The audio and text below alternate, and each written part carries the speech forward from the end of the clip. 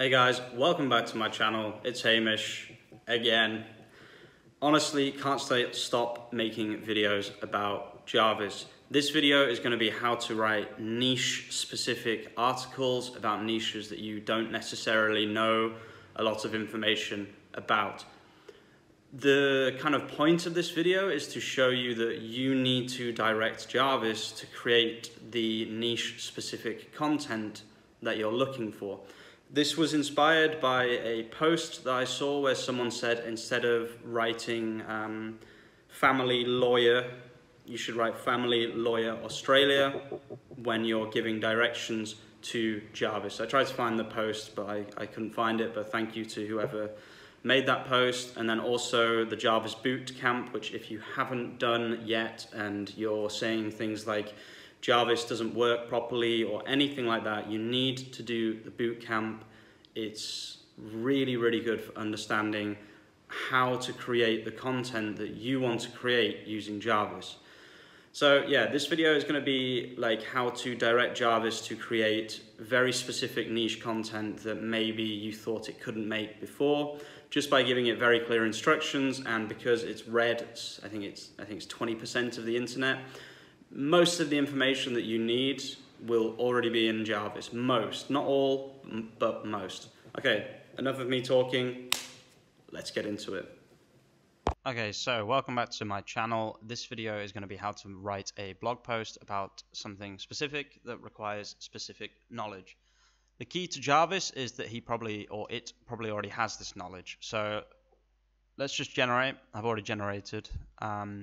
This is how to sell your home for cash, okay? But the problem with this sentence, these generations, is that they're not about the right thing, because we want specific information. So we want it to be for a US investor buying a house with cash.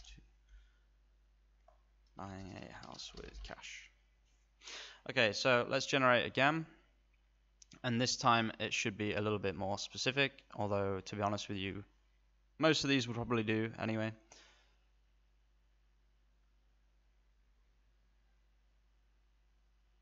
Okay, here we go. See what I mean? This is much more specific.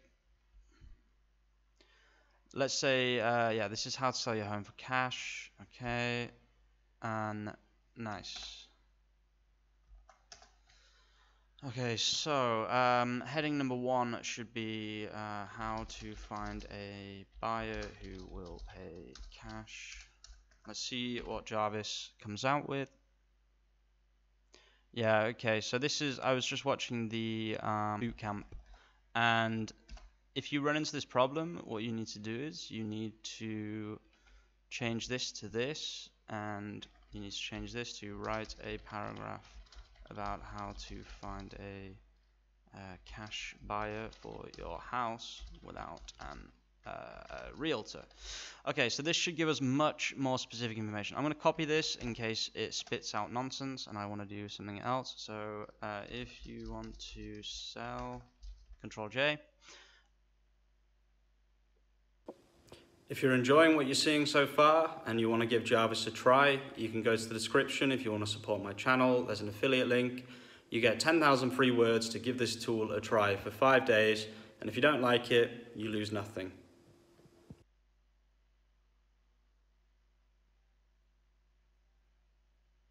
You see, this is what I'm talking about. This is, I didn't know this. Like, I wouldn't have been able to write this. That's actually so insane. Jarvis is blowing my mind. The more I do of the bootcamp, the more I understand. I know that kind of seems obvious, but I think a lot of us, we think, oh yeah, I can do this tool, I don't need to learn anything about it, but you really do. And I can see how you can shape an article much more easily for specific niches using this method. So why would someone sell their home for cash? Write a paragraph about about 5 reasons why people sell their home for cash instead of using a realtor. Okay. So yeah, we can copy this again. I'm still getting used to this as well, guys. You can probably tell, but like as I'm learning, I've kind of decided to help other people learn as well. So the 5 reasons, and then Control J, and I'm guessing.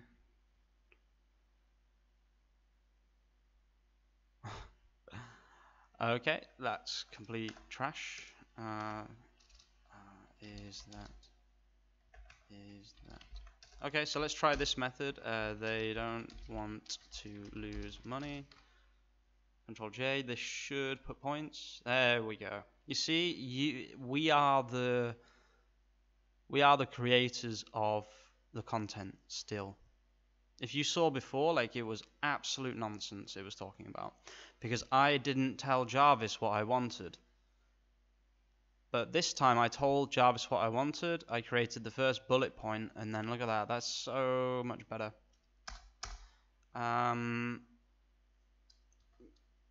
Do you save money when you sell your home for cash?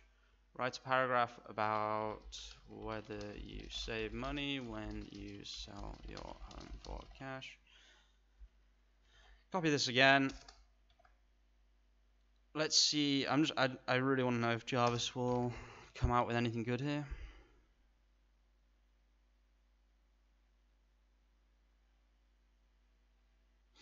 Okay, so let's direct Jarvis a little bit more. So you save money when you sell your home for cash because I don't know the reasons. So let's see what Jarvis spits out.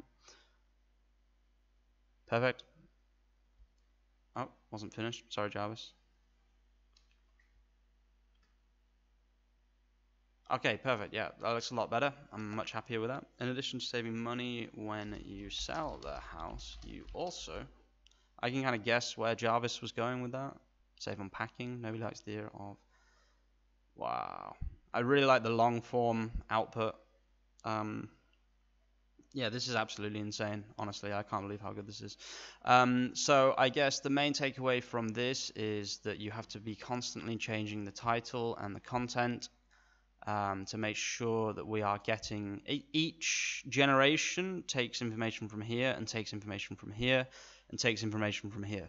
So we can create a very specific article about something that we don't necessarily know a lot about, and we can use these 3 columns to direct Jarvis. Then we also have to write sometimes here to direct Jarvis as well. A really, really good thing to do alongside this would be to have a Google screen open here, and obviously doing keyword research at the same time and constantly changing the keywords will mean that you can rank for more relevant keywords as well. Okay, really hope this helps you out, guys, and yeah, I'm going to keep using Jarvis. I'm going to keep making videos as long as people keep enjoying them and finding them useful. I will see you very soon with some more content. Peace out.